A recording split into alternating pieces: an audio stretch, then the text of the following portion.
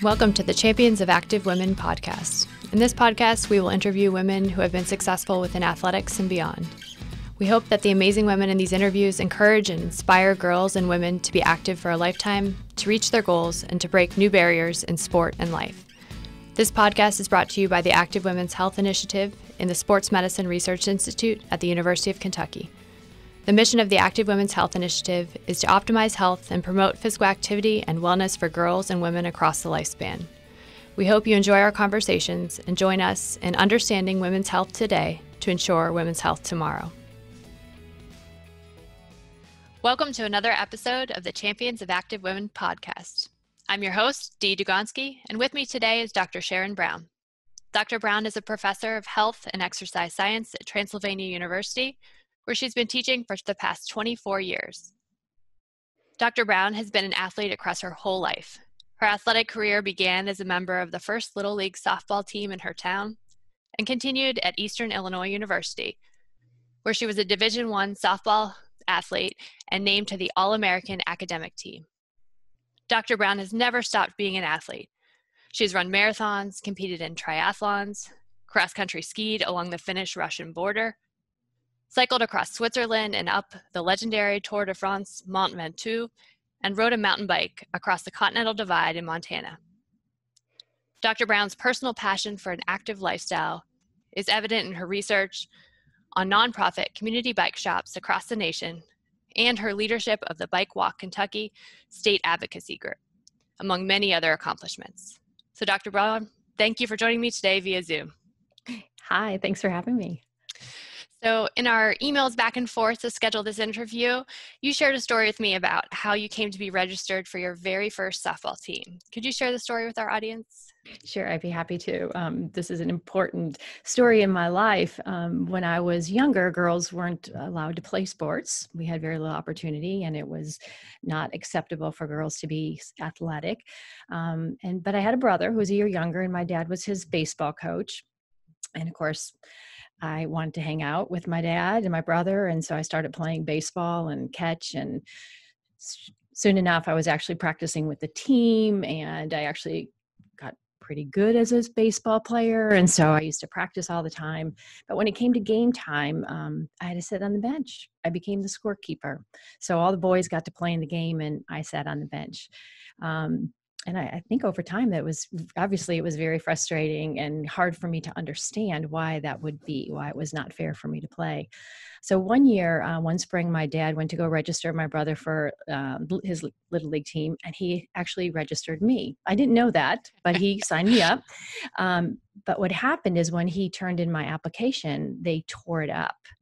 And my dad brought the pieces of the application that he wrote out for me home to me. And I put all the pieces together, and we taped them together.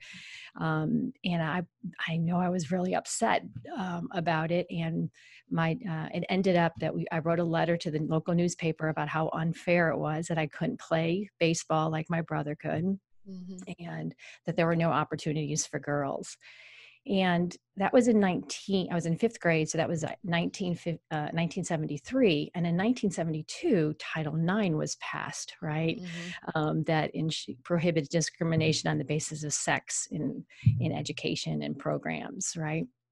So I think the time was ripe, and people had to pay attention to this inequity for girls and sports. And so our town started a Little League softball team so that the girls so that way that we weren't playing the boys league, but we also had a league of our own, which was pretty wonderful. And I have to sort of throw in this as a part of my life history, but 4 years later, our team wwent to the World Series of Little League softball.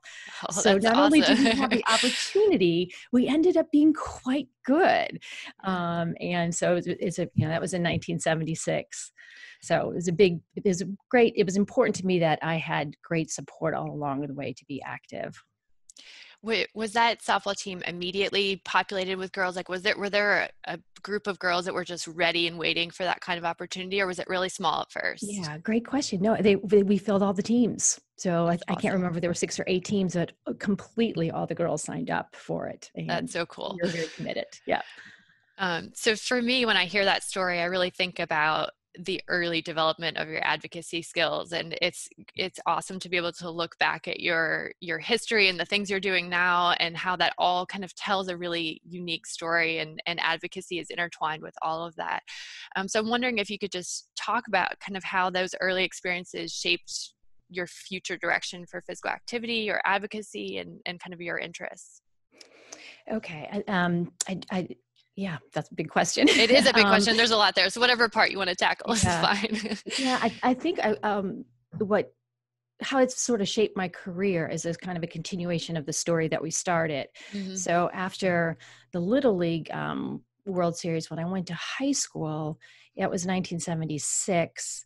And that was 4 years after Title IX, but it was the first year that our girls got to play high school sports. Hmm. So even 4 years later, it took a parent who was a lawyer at that high school to sue the school district to get girls to be active and have sports. So I got to ride the Title IX wave all the way through. So I got to play sports in high school for 4 years. And then when I went to college, I was in my first year there was the first time the university had softball scholarships for girls. Mm-hmm. So I keep going back to this story partly because it shaped me so much. I had so many opportunities to be active because of Title IX and because of all the doors that were open for me in so many ways. And because, being an athlete, there's so many benefits that are important to being an athlete. I was in college really curious about how do people develop motor skills? How do you get better at motor skills? I took courses in motor development and similar, and also exercise physiology. I want to learn about how the body worked, which is why I ended up, and I love to learn, so teaching became a natural fit for me. And obviously teaching health and exercise science is just a continuation of that adventure as an athlete and being physical activity, and again, all the opportunities that I had to learn and to grow. And I think also while I was in college, I was initially more interested in kind of personal health and encouraging people to be physically active. Over time, as you can see when you've looked at my materials, I've kind of shifted more towards the public health focus of being active. And what are ways that we can create communities that are healthy, that increase access to being physically active for everybody, for regardless of economics or race or gender, for all those reasons. And that includes women, of course. And the Netherlands is a really great model that I keep in mind. I actually take a group of students on a May-term travel course every other year with a colleague, and we do a point-to-point cycling trip where the students carry all their gear with them, but we try to live like the Dutch. Over 30% of people in the Netherlands bike or walk to work, to school, to social activities. They live on their bikes, and partly they live on the bikes because of the infrastructure that was built. And I have to say a shout out for women, Dutch women. A higher percentage of women ride bikes than men. Partly because women are more likely to do the grocery store shopping and take their kids to school and pick them up from school. And so their day-to-day commutes and adventures and taking their kids around are mostly done on bikes. So it's a good way for them to be physically active. What do you think, do you attribute that shift from personal health to more population public health? How did that happen for you? Yeah, I think I've probably followed a national trend in our field in terms of sort of that shift to more public health focus. And I think also through the longer I've been in my career, I think in some ways we seek more what can we have more influence? How can we make a bigger impact? And I'm appreciating more than ever the value of public policy on health and how it affects communities, how it provides opportunities for people to be healthy. And also, if people are healthy, the community is healthier. So I think the opportunity to connect and promote activity in public ways, may have a bigger impact. I hope so. Yeah, we all hope so, right? Right. So you talked in there about becoming a high school athlete and then a college athlete during a time when there were lots of firsts for women. And I'm wondering if you could talk about kind of some highlights from that time, and then maybe some challenges as well. From that time period or now? From that time period. Yeah. So again, it wasn't encouraged for girls to be athletic, I had a lot of pushback from my boy peers. That said, I was still often picked first, so they still appreciate it. Skill level, even though it was sort of frowned upon to be athletic. I did that wasn't something that was celebrated very much. Felt a little different because I was athletic. Yeah. But I remember I used to play tackle football. I'm not that big actually, but I played tackle football with the boys.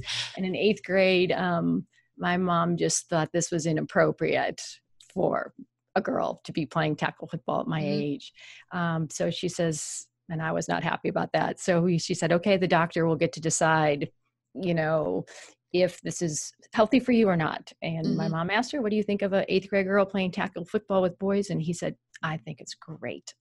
And of course, that was probably pretty much the end of my tackle football days at that point in my life too.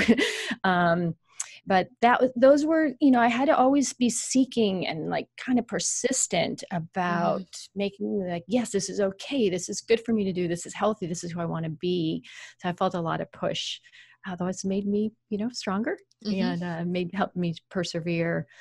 Those, I think, those were kind of the biggest challenges. I'm amazed today, but I really love to look around today and how much things have been normalized and healthy and encouraged and promoted. I sometimes I run around a park near our house, and sometimes there's 10 girls soccer teams practicing at one time. And I remember stopping one time and just taking a deep breath and thinking, wow, this is a different world for girls to have opportunities to play and to be active, and for parents to support it, and boys and girls playing on the same team. Yeah. So we've come a long way. And it's really amazing in the relatively short period of time, how quickly things have changed, right? Because those little girls playing, unless their moms or their grandmoms are talking about it, they don't know that world, which is good. Yeah, that's true. It's true. I think it's impressive too to see the quality of competition that girls have too. So not just playing, but I mean, really competitive opportunities that again, it's just really a lot to celebrate. And we have so many great role models now than when I was younger. The Williams sisters, Megan Rapinoe, and then also local champions that are role models like Susan Bradley Cox for so many of us. So we have role models everywhere now. They are. And I think that's a really good thing. And harnessing the power of those role models is, part of this podcast, part of our initiative, that we're really trying to take those role models and put them in a spotlight and give them a platform. Yeah, great. So those are the good things that you see now. Do you see inequities still, and kind of from your perspective, what should we be doing about them in sports or just women in activity in general?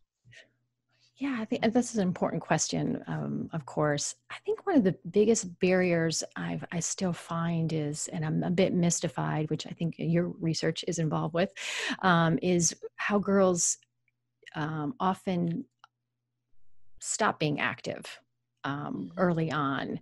And what is it that we can be doing to help encourage them through the lifespan, which is, again, one of the important parts, I think, of your initiatives that you all are doing there at UK. We lose a lot of girls, for as many as are being active, which is so much to celebrate. There's still a big opportunity that we need to be reaching more of them and supporting them along the way and finding out what will help motivate them to stay active. So I think that's really the biggest one that sort of jumps out at me, is trying to understand that puzzle, because there is, again, so much support once a woman becomes active, Right. So in thinking about and reading your bio, it seems to me that being active is just part of who you are to the core, and has been for a long time. And I'm wondering if you could talk about what motivates you to be active, and if that's changed over time. Not sure it's changed over time, but Okay. it's definitely it's definitely in my core being for Mhm. sure. Um, what motivates me is I am like most athletes, I actually love the feeling of being strong and fit and healthy. Um, so that definitely motivates me. I love to play. I like adventure. I like solving problems. And I love challenges. So I think Mhm. athletics help instill that sort of love of finding a challenge to push ourselves to, be a little bit more, be a little stronger, be a little more skilled. And I still really am motivated to be active with friends. Okay. So So it is social definitely for still you, a part of it. social for Mhm. me. I mean, we do run club at West Six. Then our Mhm. friends, will decide to do half marathon and train together. Yeah.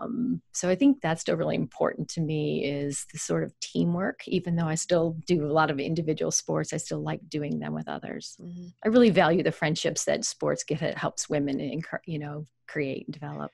I've heard that a lot with almost all the women who I've interviewed for this podcast. They're finding this community in sport with other women a lot of times, and it's a really cool thing. Right, right. I agree.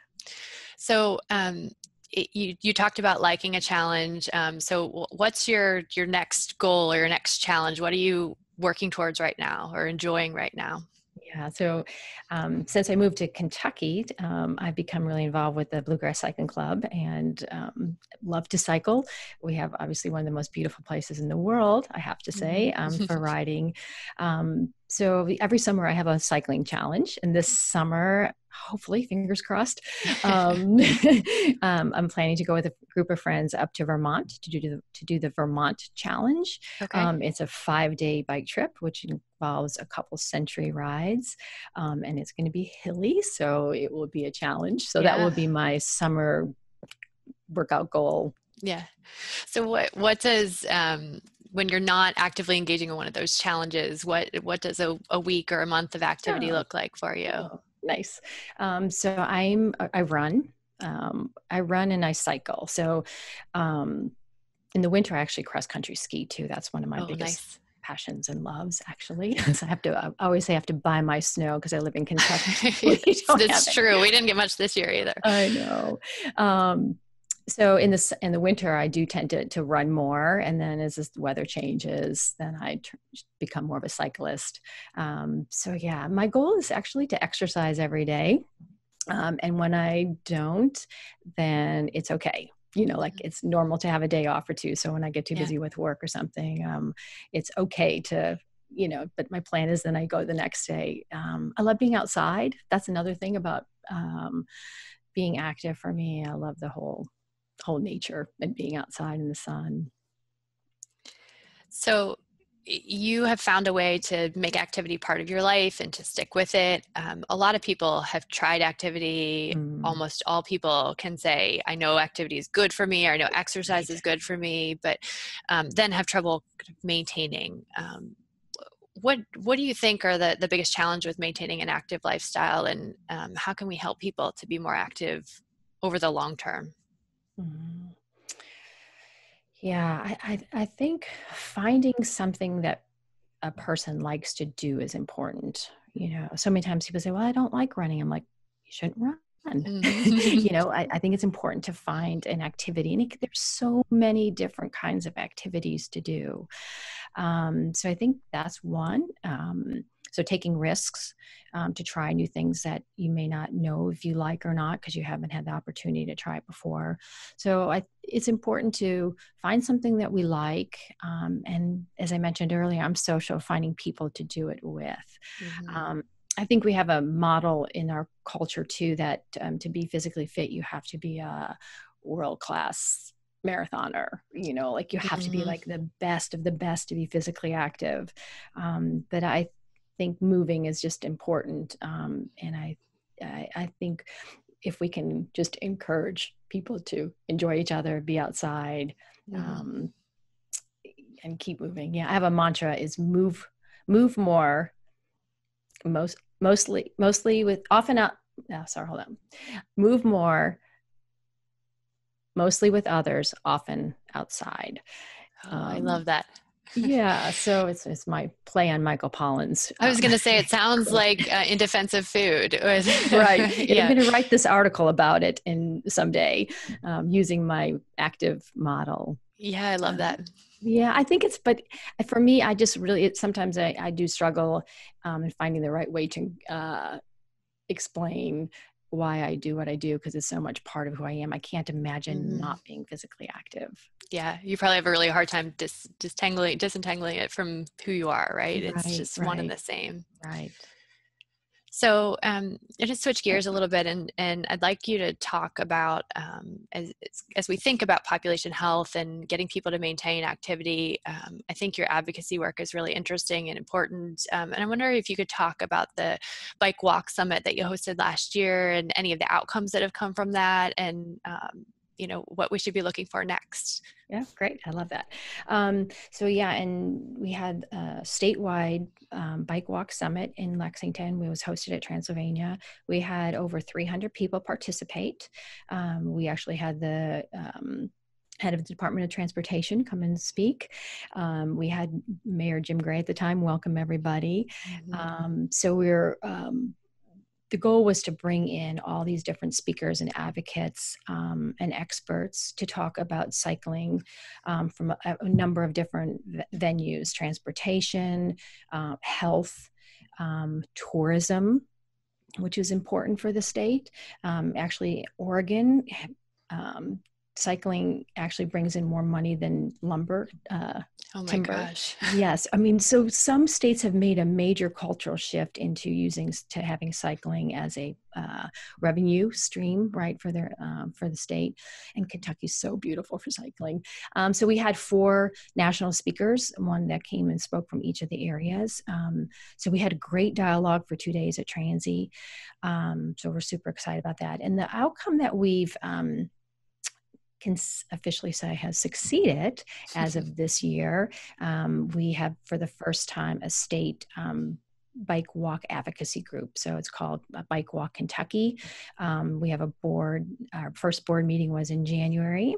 So again, we're going to look to work for advocacy, tourism, education, promotion of physical activity for a healthier state. I love it. And what a big mission. And you guys will be busy for as long as you can see into the future, I'm sure. Right. Lots of work to do.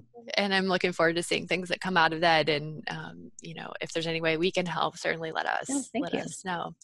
So I'm not sure you can answer this question given what you've said before, but how do you think your life would be different if you didn't have those early opportunities as a young girl in sport and physical activity? Yeah, wow, that is a hard one to imagine. It is a hard one to imagine. How would my life be different? I wonder if I would have less confidence and perseverance skills that I really value from my days of being athletic. Well, I'm still hopefully athletic. So I think that would be something that would be hard. I still, when I love to hike, and when I'm with friends and I get to walk into places 4 or 5 miles into this spectacular place, I think sometimes not everyone has a chance to get here if they're not healthy or if they're not fit enough to come and explore the world. So I think the world might be a little less beautiful if I didn't have the opportunity and confidence to be healthy and stay healthy. So what advice would you give girls and women who are trying to play sports or want to play sports or just about being active and playing sports in general? Yeah, my first advice is sign up. Sign up to play. I think that's important. I think it's important to set goals, right? And to work hard at them. I still value that skill that I was pushed into and encouraged by being athletic. Enjoy friendships. Find friends on the team. Find friends that you run alongside with. I think those are, as you said, everyone's talking about friendships when we talk about women being active. Yeah, have fun and as your program is trying to do, share that joy of being active with other girls and women, and let's spread it. Build that community for sure. Yeah. So what else would you like to share about your story as a girl and now a woman being active? I guess I just feel really grateful for people who have fought ahead of my time to give me the opportunity. And I do think it's an important story that we tell young women today, that there was a time where women couldn't be active. So I think this whole idea of feeling appreciative for the opportunities we have and to continue to push for more. There's always more work to do. I think that's an important part of celebrating women and girls being active, is understanding our history and also looking for ways to go forward. Great. Well, I appreciate you sharing your time with us today, and I thank you. Thank you so much for having me. Thank you for listening to the Champions of Active Women podcast. This podcast is brought to you by the Active Women's Health Initiative and was produced by the Faculty Media Depot at the University of Kentucky. If you enjoyed this episode, you can listen and subscribe to all of our episodes wherever you find your podcasts. For up-to-date information about the Active Women's Health Initiative, you can find us on social media at UKAWHI. Thank you for supporting us as we work to promote health and physical activity among girls and women across the lifespan.